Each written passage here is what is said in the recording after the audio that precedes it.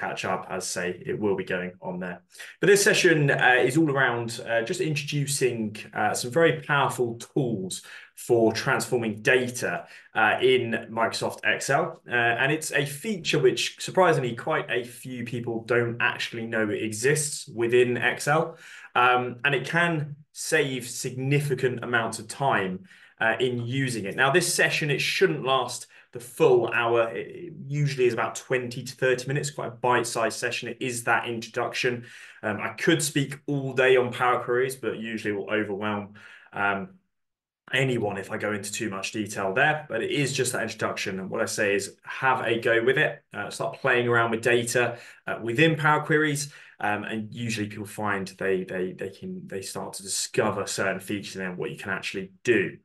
Now, what is it? So basically, normally when we are working with data, we're all probably familiar with using Excel, and what we need to do is we first need to get hold of our data from wherever it might be. It could be some database somewhere, a website, an email, whatever it might be. And then we may have to then copy that, paste it into Microsoft Excel. Then we're going to start clearing it up, removing columns, rows, maybe adding columns and rows, maybe doing some calculations. And that can take hours, if not days, to get the perfect data set that we can then analyze. Now, that's where Power Queries comes in, because we can let it do all of that work for us. And as I say, it really does save a significant amount of time. Now, as I said, Power Queries is a data transformation and data preparation engine. So let's just go straight in, find where Power Queries are. So firstly, we need to get some data. So I've got a Microsoft Excel document open here, just a blank document for the purpose of this presentation. To bring data into Excel, there's a number of ways that we can do that. So to begin with, we need to go to the tab at the top of the page called Data, because we're going to bring some data in here. And then in the top left-hand corner, you'll notice there is a ribbon that says Get and Transform Data. So there's a series of tools in there. What we want to do is we want to actually get our data from somewhere. So there's a number of ways, as I say, you can do this. So you can either do it from a file, that you've saved onto your computer. So it might be already an Excel file you have already saved. And also Excel have now brought in the ability to import data from a PDF document. So you may have been sent a PDF document, you might have downloaded a PDF document, saved it to your computer. You can now import the data from that PDF. And again, number of ways you can do this. You can do it directly from a number of online databases and other sources. So quite a few ways. Now, I'm going to make it simple. I'm just going to load an Excel workbook, so a sheet that I've already saved. And it's just some data that I've been using for the past 2 years to do this presentation. You'll see it's quite outdated, but we're just going to go in and use that data today. So when I click that, we'll just give it a moment. It can take a few seconds, depending on how fast your internet is or your computer at the time. And I'm just going to bring in a data sheet that I've saved. So I'm just going to hit import, and then it's going to load that. And it will open up a window for me any moment. So we'll just, again, give that a few moments just to load. And again, it can take a few seconds. So once you've done that, you'll see the file in which it's saved. So you can actually import multiple documents into Power Queries and work on multiple at once. Again, very helpful if you're working with very large data sets. I've only got one in this case, just to simplify things. So I'm just going to select that sheet. It just shows you what it looks like. So this is my data here.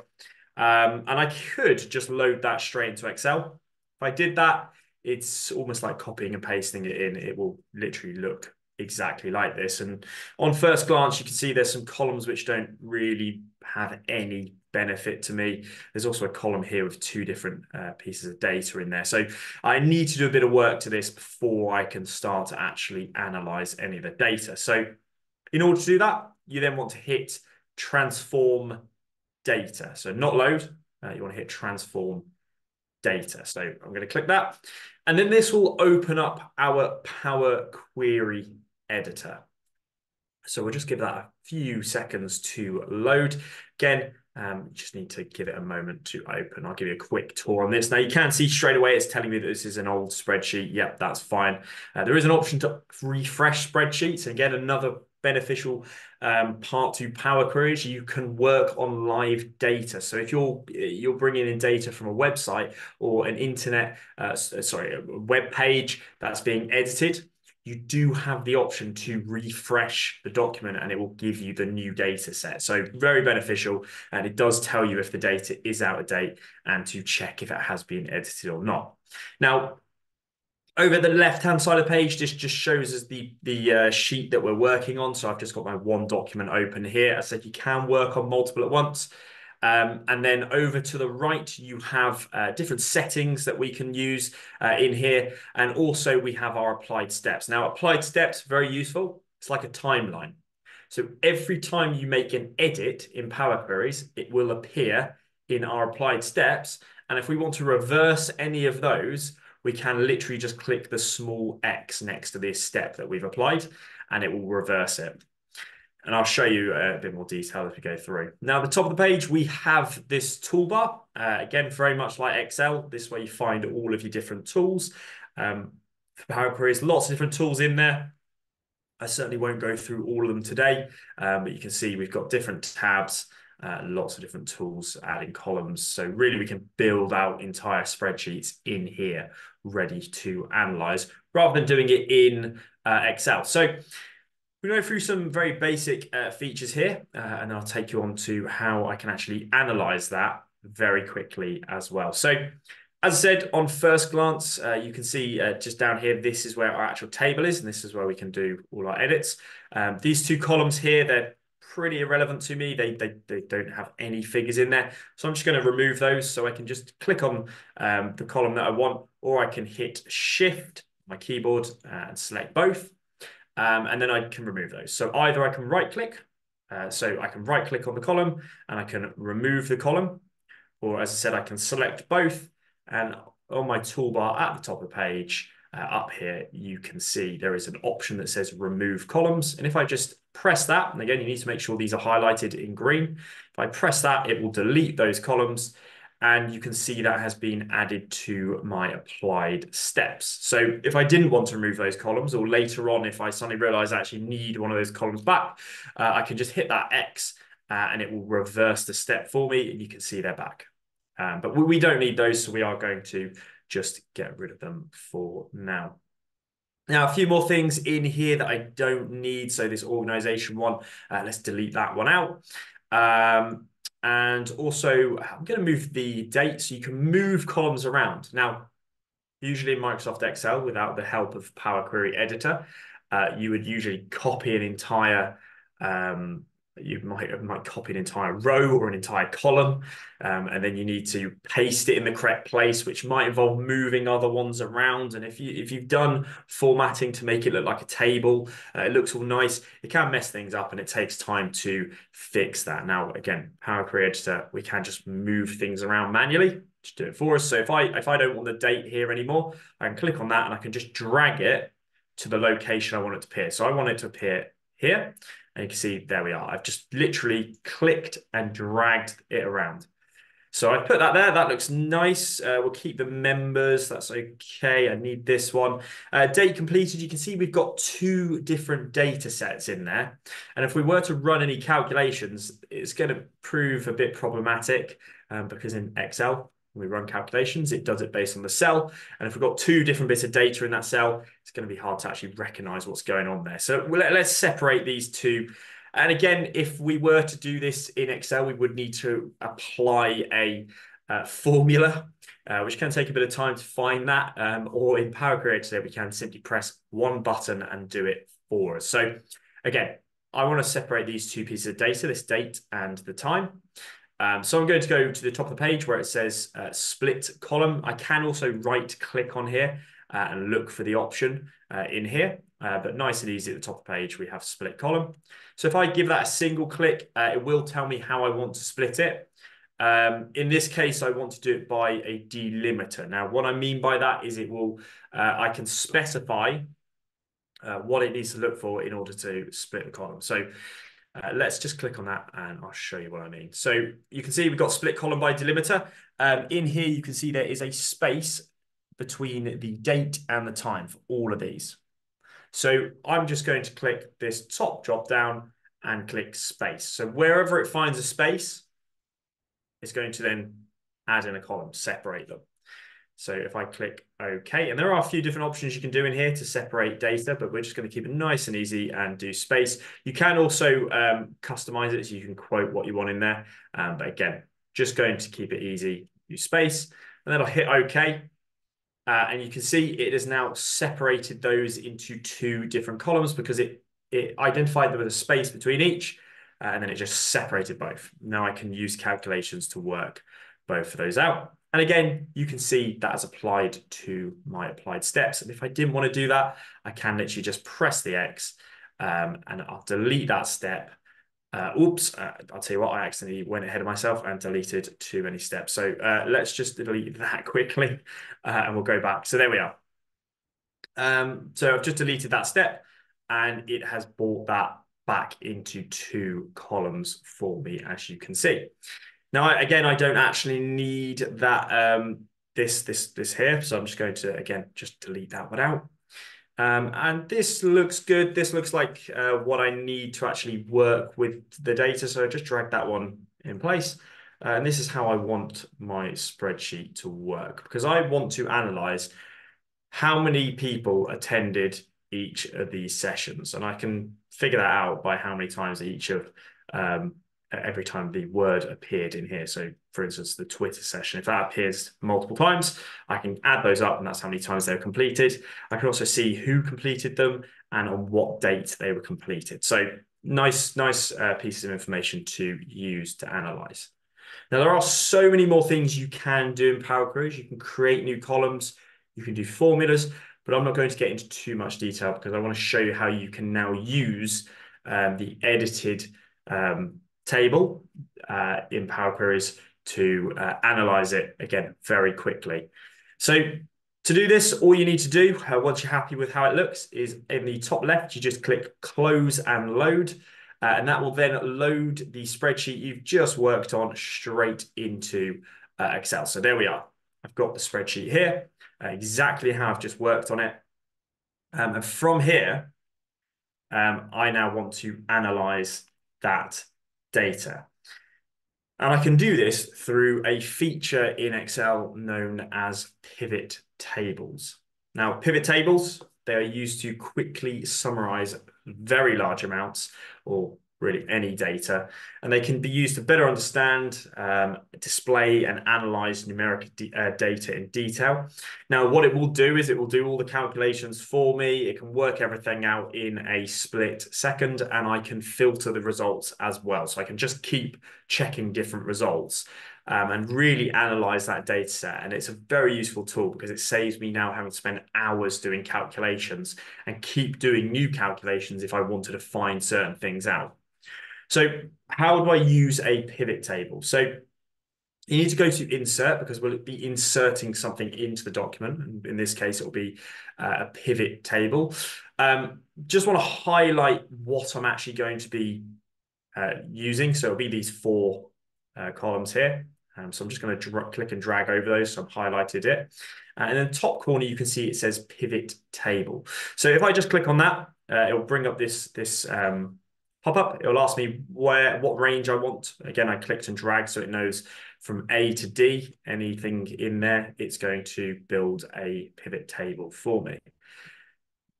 What you can do is you can build the pivot table in your existing worksheet.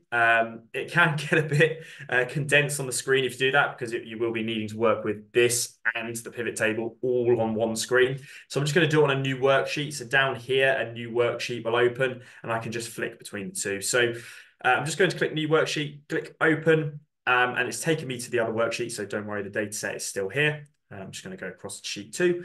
And this is my pivot table. Now, there really isn't much going on at the moment. It's a very blank pivot table because I actually need to build the table to tell it what I want to analyze. So for instance, let's start by building some rows. So I'm going to do the title of each session that I run, and I'm going to put that as a row. So you can see I just literally click it in here and drag it down to rows. And you can see immediately it's built me a row of my sessions. So I've got that row in there, perfect. What do I want as columns going across the screen? Well, I want the dates because I want to know how many people attended each session on a certain date. So I want those dates running across my screen. So to do that, I need to drag dates into columns. And you can see I've just dragged that in here. And if we just look at my pivot table, so I just shrink this, you can see I now have the row, which is the sessions, and the columns, which are the dates. And you can see I'm building this table rather than manually inputting everything or copy and pasting it in there. I can actually just click and drag and it'll do it for me. Now I want it to do some calculations. So I want it to tell me how many people attended each of the sessions on these dates. So what I'll do for that is I'm going to drag the badge option, which is the session. That's what I've ID'd it here. I'm just going to drag that into values. You'll notice immediately something goes wrong here, and I will show you how to fix that. So I've dragged that into values, and values is where you can do formulas. Now, the problem here is it's given me an ID for each session rather than actually calculating how many people attended the sessions. And then what it's done is it's added up the value. So none of this data is useful to me. All of these totals are completely useless. So I need to slightly alter the equation in here. Now, if I drag this back out, I'll show you how to do that. So I've added this sum of badge. In this case, that's sum of sessions. I'm just going to click that drop down arrow in here. And there's a few options in here. Now, if I want to change the calculation, there is an option right at the bottom that says value field settings. And then here you can tell it what formula you want it to run. So instead of being in Excel, typing out a formula, you can just literally click it in here. So instead of doing a sum, I want it to do a count. So I want it to count how many times an ID appeared on specific dates because I've got my columns and I've got my rows. It should do that automatically. So I'm literally just going to change that to count because I want it to count for me, give me a total, and then I'm going to click OK. And there we are, perfect. So now it's given me the correct figures here. And you can see it gives me a total, and then we got grand total, how many people in total, and then over the month, how many people attended each of these sessions. So from this, I can now sit and analyze date by date. I can look for trends in there. There's quite a lot of data. And as I said, you can actually filter this right down. So for instance, I might want to know how many people attended the Microsoft Office sessions, which is one that I'm running right now. So if I just click on the drop down arrow, you see there's a drop down arrow for columns and rows. If I click there, it allows me to filter. So I'm just going to untick select all. And in here, I'm just going to tick all the ones that say Microsoft before them.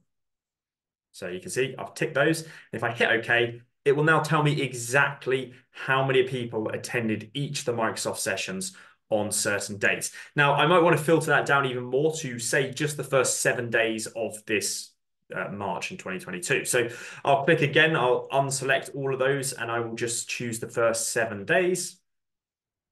I press OK.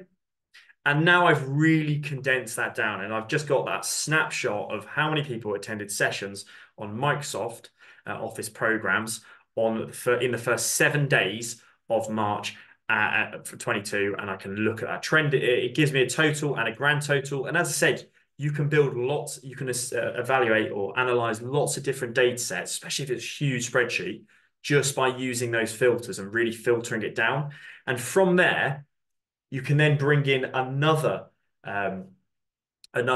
tool in Excel, which is a pivot chart. So it will build a chart based on a pivot table. So again, because I want to insert a chart into here, you may use a chart to showcase that to people. Again, I'll go to insert. And from here, you can see we have pivot charts. So if I click on there, and it will ask me what range I want. So again, we'll just highlight that range. And we want to bring in that pivot. Sorry, I clicked pivot table. We'll cancel that. So we don't want to pivot table, we'll do a pivot chart. So again, we'll just highlight what we want to use. We'll click pivot chart.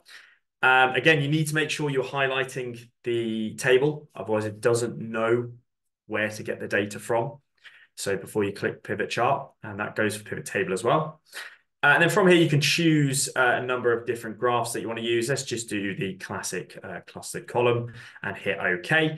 And it's now built me a chart showing what this data looks like, and you can copy and paste that somewhere else. And this basically just shows the volume of people completing, how many people completed each of the sessions. You can see on the 9th of the month, we actually had we had quite a few people doing certain sessions, certain dates. You can also filter these down, so you can change what each of these represent. So again, we can filter dates in here, and we can also change the titles. So again, it doesn't just have to be Microsoft in here. We can deselect or select all of it, or unselect all of it. We can just choose, say, these three and press OK, and then it will return me those results. So really useful tool. As you can see, because I did that in the pivot chart, it also changed my pivot table.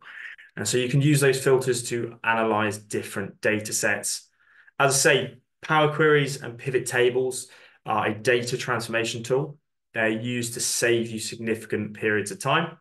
And I do recommend you go and have a go at this. Anyone on this session or anyone listening to this on YouTube, definitely do have a look into this. Just start off with a simple spreadsheet, play around with it, or even if you have spreadsheets saved, maybe a PDF document, bring that into Power Queries, see what you can do with it, and then go ahead and create a pivot table or a pivot chart. As I said, quite a bite-sized session. I could go into a lot more detail, but it can get quite overwhelming. This is just introducing these features, which I found very beneficial.